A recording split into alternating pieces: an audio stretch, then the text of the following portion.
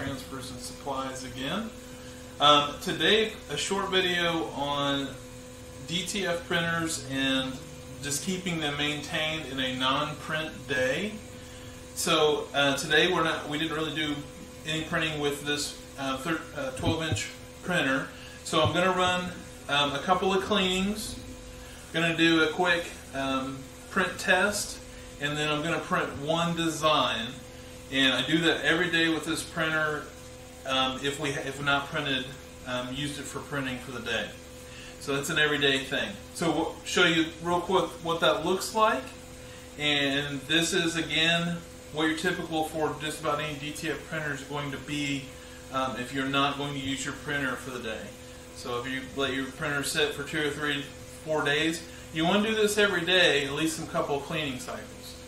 Alright, so here we go. Alright guys, so in Better Print here is used for this XP600 computer here, you can see up here. For this printer, we're going to go ahead and hit the clean button. We're going to do a normal cleaning.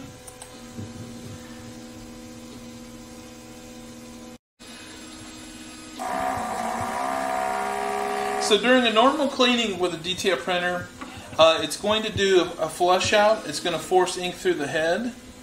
Then it's going to come over, it's going to suck out of the dock station there, and then it's going to do another spray out of the nozzles.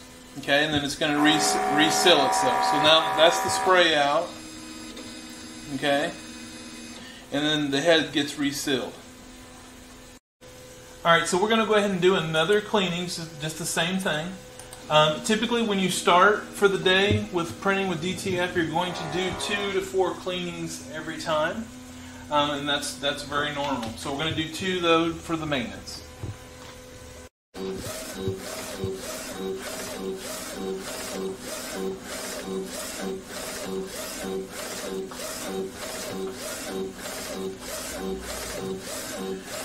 Okay, so as we're printing this full image, we won't obviously tape all of that, but you're going to run an image that's got a good range of color.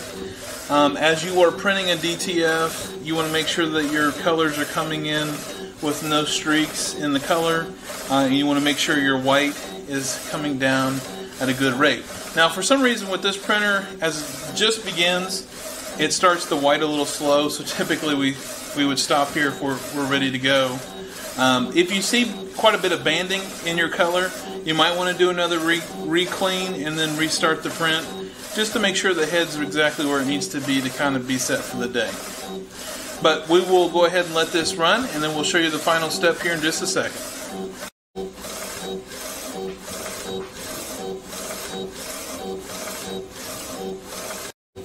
Alright guys, so we're down to our last step here of just running maintenance on the printer for the day.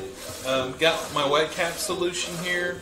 I've got a decent amount of that in a quick little syringe here. So we're going to, here towards the end of the print, I'm going to go ahead and add solution down in here in the docking station. You want to get that fairly full. Sorry, this syringe is getting a little old. You want to go ahead and try to fill that to a certain extent. I'm going to wipe around the outside a little bit there. Now, you can also, at the end here, if you want to run a final cleaning after it's printed, I don't typically do that. If I've been printing with the printer for quite some time, on a normal day, I will run a cleaning at the end of the day to kind of clean the head out and then seal it with the wet cap solution. So here at the end of the print, now I've got my solution in there. It's going to bring the docking station up and seal to the head with that solution.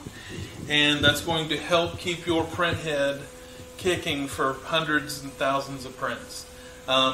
If you're printing with your printer every day, this is obviously something you're going to be doing naturally. But if you're not printing with it, it's a great idea to do this once a day to keep your printer in tip-top shape, so everything is working the way it should be when you need it to get to your printing. So this is a really good idea to do that. Remember, wet cap solution is important. Even if you stop printing for so long during the day, you want to wet cap your print head to make sure and keep that print head completely moist. and that's what helps keep your printer really moving along well with DTF. Thank you.